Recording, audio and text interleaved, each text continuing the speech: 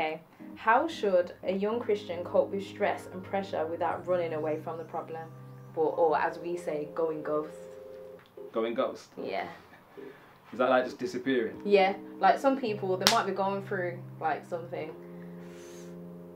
Forget addressing the problem. Dipset, like you can't reach them, you don't hear from them, you don't see them. So that's what we call going ghost. Well, it's funny because it's actually counter to what the word asks us to do as believers, which is not to forsake the fellowship of the brethren. It says that in Hebrews. And that's not necessarily meaning you better be in church on Sunday. What it means is you need to be in fellowship with like-minded people because they help you.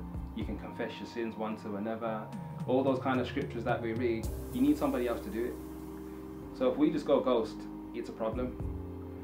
Proverbs 18:1 says that someone who basically pulls himself away, seeks their own desires, and rages against all sound judgment and sound wisdom, which is what they're doing.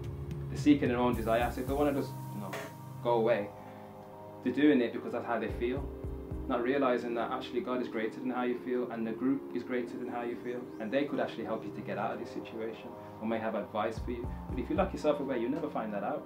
And you could pray about it all day long, but God's got 2 or 3 people who've already been through it who could help you. Yeah. So isolation is not a good idea.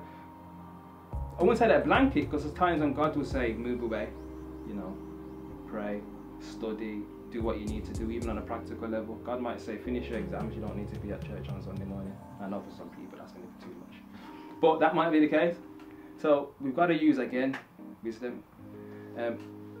Jesus had to go away sometimes to pray and be on his own. He wasn't with the disciples all the time. So we need it too.